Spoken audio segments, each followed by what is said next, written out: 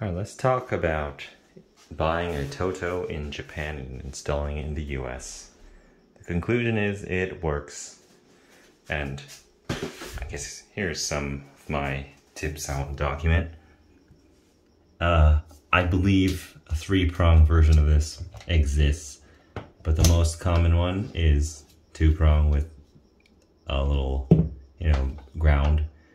They have appliance socket underneath. They have like a ground connection area in Japan, but I messed up, so I have this. I'm not grounding it right now.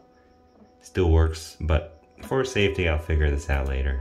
I don't know, I might have to like open it up and like screw it in somewhere. The plumbing, okay, so the thing that comes out, it's pretty much a standard brass fitting. Ignore some of this. This is kind of like I did whatever to get it to work. But what you need to know is it's pretty compatible with the American pipes. One thing I noticed is they don't have the same kind of fitting. They kind of have, like, one side is a little tube, and then the other side couples into it with a perfect fitting O-ring. That's the part that's watertight. And around the whole thing is what we expect to see, this thing. But this isn't watertight. All this is holding it in place. In fact, it's kind of loose. I can't show it right now, but it pretty much rotates. I think they do that inner fitting O-ring just so everything's live and rotatable. I think that's kind of cool. Yeah. Besides that, and so maybe you have to rig something together like this. It's not going to be even possible to set this up. Yeah, so here goes that. Part 2, the auto flush. So in American markets, we have an auto flush feature, and it goes with like the washlet plus the washlet.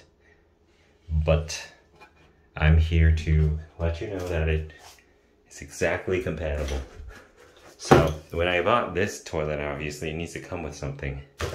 So I just chose randomly. I probably should have chose a little better.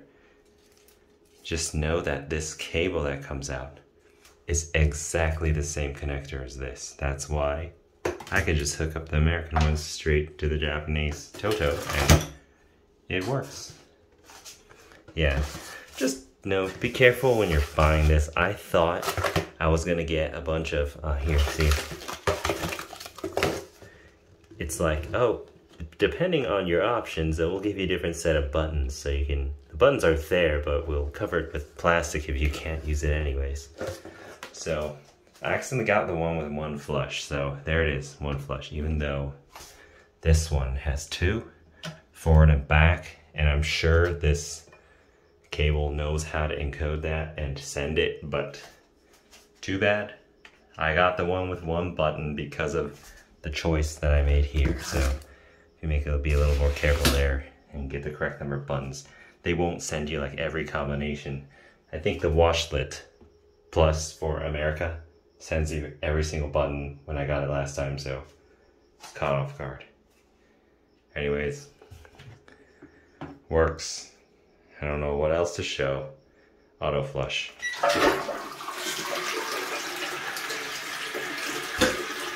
Alright. Just wanted to let people know, the yen is cheap. You can get like a TOTO for practically 40% off if you buy it from Japan. It's just a kind of a pain in the ass to lug it back home if you need, I don't know, luggage space or it's too heavy. Anyways, that's all.